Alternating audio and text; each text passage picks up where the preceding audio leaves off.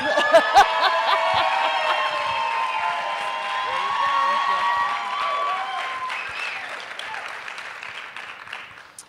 In the early 90s, TBS bestowed one of the greatest gifts upon the eager children of the millennial generation.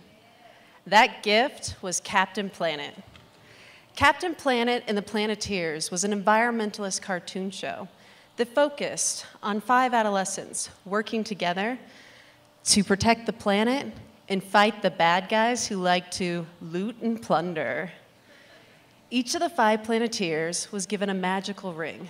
These rings possess power like earth, fire, wind, and water, and allowed for the ability to create things like earthquakes, tornadoes, and weather patterns no bad guy stood a chance against. And then there was Heart. This magical ring was delivered by a monkey to a 12-year-old boy named Mati. Now, if you've ever seen the movie Outbreak, you know a delivery from a monkey is not a good way to start. The power of Heart provided Mati with the ability to provide balance and calm to the team. Now, Mati was only 12, so when compared to the other Planeteers who were teenagers, he often was viewed as inferior.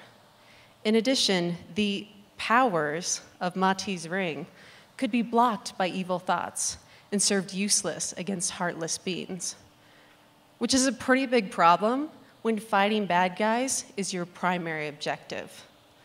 Clearly, Heart was not a superpower. Captain Planet taught my generation many great lessons about how we could individually support the planet while avoiding the temptations of drugs and alcohol, obviously. As I grew up, the time I spent watching the show began to fade, but the idea that I could possess a superpower never left me. In the search for my superpower, I tried on many. I tried on powers like comedy, intelligence, strength, and courage, but none of them seemed to fit quite right.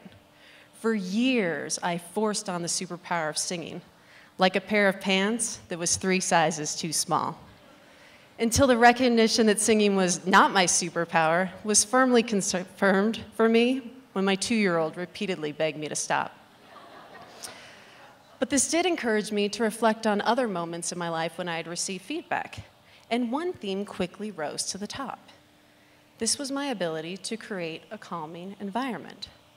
So I thought to myself, is calm my superpower?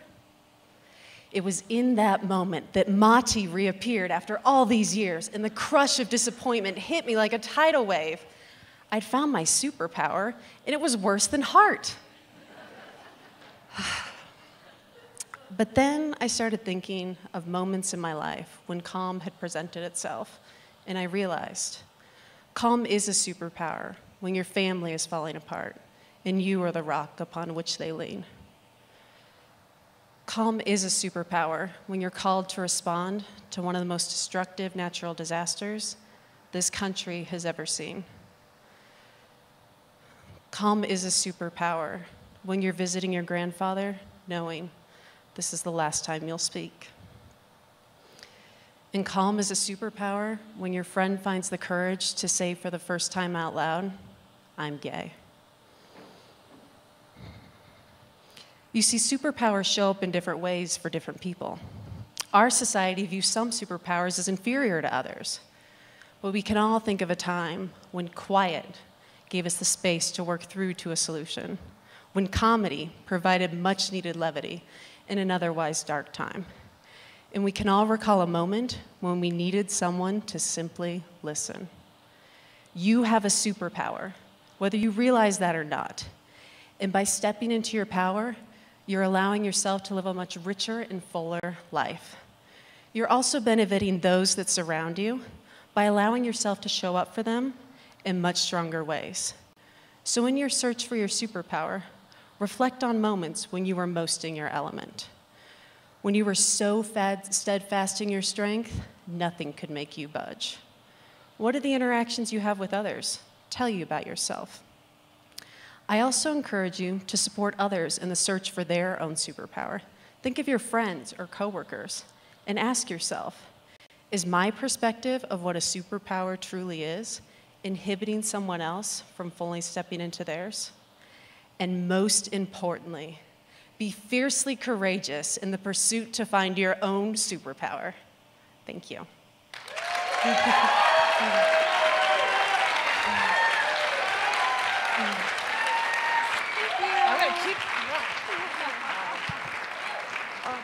You're welcome.